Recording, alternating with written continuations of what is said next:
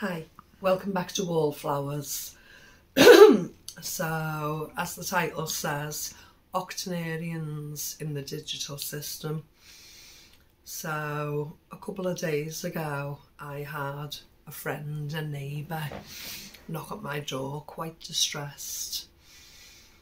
Now, this friend is 84 years old.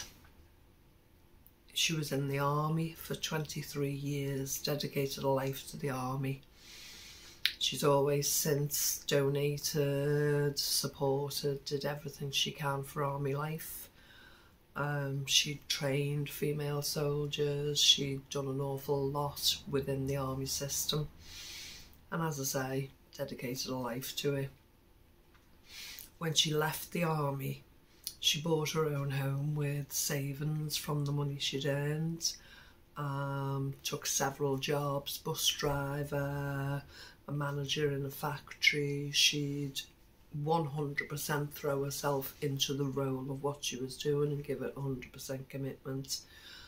Besides that, she'd go and do artwork courses, different things, and she'd keep herself busy all the way through her life. She's, as I say, she's now 84, strong as an ox. Kept herself busy all the time, looks after as many people in the community as she can, shops in places like I do, food initiatives, and when she sees a family within her neighbourhood, she'll actually take a couple of bags of shopping over and regularly support families that she believes need support. She can be a bit cantankerous sometimes, but her heart's in the right place. She'll take no fuss, she'll take no mess. When she knocked a couple of days ago, I could see she was stressed, I could see she was upset, and she's not a one to shed tears. She's not a one to show those emotions. But I can assure you I've shed tears over this, and I've been highly emotional over what I'm about to talk through. So she told me her house phone had been disconnected because the funds weren't in her bank account, which is quite a surprise because she was always a good saver, lived within her means, and as I say, although she helped other people in the community and donated to charities, etc., she'd at some point been able to work out her bank accounts and keep different funds separate. So she had her weekly, monthly living allowance from one bank account, and she had her bills and some savings in a separate bank account. I'll say she's now 84, the phone was disconnected, and she'd received several letters saying in order for the phone to be reconnected it would cost her £350. When she checked the bank balance, there was no funds in the account, and several bills that were meant to go out, life insurance, home insurance, several different bills were being returned. The direct debits would go and go unpaid because the funds weren't in the bank. And she asked me for help. So we got the bank statements, we phoned the bank, we got up-to-date bank statements, and as I worked my way through them, we come to British Gas. Now this lady lives alone, she has several cats but she lives alone, and British Gas were charging her £300 per month for gas and electrics, which she barely uses because she's very active in life and is out the home quite often, and a further £100 for coverage, insurance, whether it be electrics, pipes, etc. So Mr. Wallflowers went to her house, took the meter readings, we come back, we phoned the company, and when we worked it all out, she was £1,000 in credit, just under £1,000 in credit. So I asked them, can we reevaluate the payments, etc., rather than them taking just under £400 off her per month, we actually lowered it right down to £122 per month. Now that's a drastic difference between £400 to 122. So this had been going on for a long time, and the money slowly but surely was being depleted from her account, and she couldn't understand because she only had a small army pension going in. So as we checked through the bank statements, she turned around to me and she said, why didn't the bank address this? Why didn't British Gas see that I was accruing so much credit and then come to me and ask me, you know, am I looking at this right, and would I like to lower the amount? I said, they don't. I said, it's not old school anymore. I said, they're not looking after your interest, they're looking after their interest. And if hundreds and thousands of people are £1,000 in credit, and that money sits in British Gas's bank accounts, they're accruing lots of interest, which gives them bonuses, which gives them extra money, and they're really not going to question you carrying on paying £400. And she was highly confused, and I said, yeah, it is confusing, it is inhumane. You know, they don't see you as an 84-year-old person and the, you know, the services you've provided to the country and still do. They just see as a regular income going into their bank account, and they're laughing all the way with the interest. So as I say, we managed to lower them monthly costs, still keep her protection for what she needed, the insurance policy in the house, still make sure that the bills were covered, electric and gas, and still make sure she was a little bit in credit. Any increase that should rise over the next 12 months. So that actually nearly leaves her another £300 in the bank account a month. So we started taking a look through the other bills, and one was a home insurance policy that she was paying £39 for, and during the month of May that home insurance policy had actually gone into her bank on 3 separate occasions and taken that £39 out of her bank 3 times, which instead of being £39 actually comes up to nearly £120. So that's nearly another £100 coming out of her account that shouldn't have been on a regular basis. So we're actually in contact with that company, and we're actually dealing with them. We want a written apology, we want the money refunded, and she has suffered hardship in the meantime. She's had to have her phone disconnected, and she's had to be careful with what she's spending, and a woman of 84 stressing because she hasn't got enough money in the account. You know, it's caused her alarm and distress, which is the official words to use in this position. Alarm and distress to a lady of her calibre at her age. She's actually a cancer victim as well, and there was absolutely no need for this. So at that point, that's nearly another £400 off the account that needed to be gone. So she allowed me to thoroughly look at the account. So we contacted the phone service, and we had that dropped. She had packages on the TV that she'd never asked for, sports packages that she'd probably been paying for the past 10 years. She had different things, so we took, I think it was about £60 off the amount that she was paying for that, which lowered it considerably, which again adds to the pool of money that she should still have in the account. We cancelled some of her charity donations just for the meantime, and she was quite upset about that, and I said, look, I don't have to do this. I said, I'm asking for your blessing to do this, to get you in a position where you're financially stable, you don't have the stress, you don't have the worry. She was donating to a cat charity, a WWF, doing the lottery on a monthly basis, and another donation to somewhere else. I didn't stop the army one because she wouldn't have consented to that.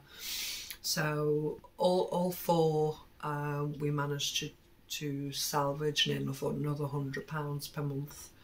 So I've said once she's fully established and we know where she is and she can afford to do what she wants to do, if she wants to start any of those up again, then just ask me and I'll help her do it. She was also phoning competitions that were coming through the door. When we worked out, it was working out at £10 per call. So I've thoroughly explained that to her, and she said she'll no longer do that.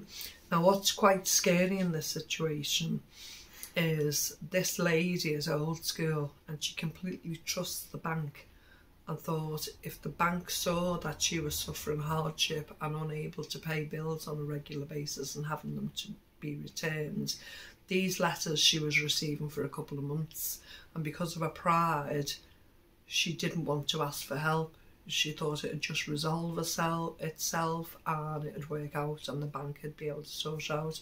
Obviously the bank weren't interested, didn't take a look at it, and as soon as the phone got disconnected she panicked then, and then she came to me, which I'm thankful of. I'm glad she came to me and I was able to help her.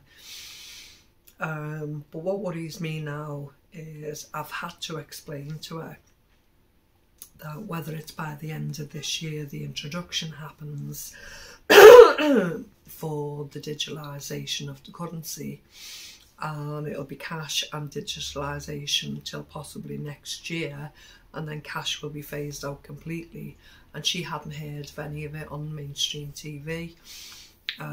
Although we're friends, we've never had that discussion. We've always talked about shopping or families or day-to-day living. So we'd actually had this conversation, and she was quite shocked and surprised. She thought, oh my gosh, how am I going to deal with that? Because I said, you're going to have to learn about checking your bank balance. You're going to have to learn about watching what's in your bank, what payments are going out on a monthly basis. So I don't mind continually helping you, but I'd like to get you to a point, if possible, so you be able to do that yourself and understand it. So gradually, slowly but surely, I'm going to have to teach her how to do the banking thing. For the last 3 days, we've actually been phoning British Gas, phoning British Telecom, phoning the bank, cancelling direct debits, and of course they've had us on hold for so long, and then having to give consent for me to talk on her behalf, then having to do the verification and the whole rigmarole for each and every one of them, and then being put through to different departments and having to start again. The whole rigmarole just for those few things to be sorted has taken 3 days. So she's also got 2 or 3 separate life insurance policies that I now have to seek professional help and work out if anything happened to her, would all 3 pay out? Could she actually take cash from one of them to enhance her living now while she's alive? We're going to seek professional help together. I'll be with her to support her. And we'll take it from there, looking at the documentation things. I don't want to cancel anything and not completely 100% be sure, so I want to seek professional help for her with that. But the whole purpose of this video is, you know, some pensioners are great with the internet. Some pensioners can completely understand what's going on. We'll be able to check the bank balance, we'll be able to check the direct debits, we'll be totally savvy with all of it. But some people, you know, 60s, 70s, 80s and beyond will not have a grasp, will not be checking their bank balance on a monthly basis. You know, the cash can only go into the bank digitally. It's the only way it can happen. You know, army pensions, your state pension, your work wage, whether you're on benefits, whether it's disability benefits, whatever it is, it's all going into the bank digitally. And if you can't manage to look at your bank account on a gadget, whether it's your laptop, your phone, your iPad, whatever it is, if you can't manage to have traceability of that, and you're thinking you can trust these services not to charge too much, you can trust the bank to look after your interest, it's a false economy. That's not actually happening. And she just couldn't grasp why all these services weren't looking out for her interest, you know. So, as I say, I've said I'll help her step by step. But you have family members that are too proud and not discussing the banking because they feel it's totally personal. If you have a relationship with them, can you start the conversation to ask them, at least, are they having traceability?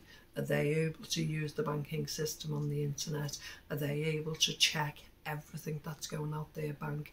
Are they calling the services, whether it be British Gas, the water bill, the electric, the council tax, whatever it may be? Are they getting the discounts that they're entitled to, whether it be through disability, whether it be through age, whatever they're entitled to? Are they paying too much long term, or are they paying the correct amount? This money is just disappearing from our severely old pensioners, and they're not aware of it. And the only time they would be made aware of it is when they suffer hardship through it. It's a real serious issue, you know. This lady, it affected her so much because she couldn't thank me enough for doing that, and I was so pleased to be able to be in a position for doing it. But she felt it took some of her dignity. She felt it took some of her independence because she wasn't able to do it on her own because she didn't understand why it was being done to her. She took it as a personal slight, which was how it would feel to someone in that position, you know.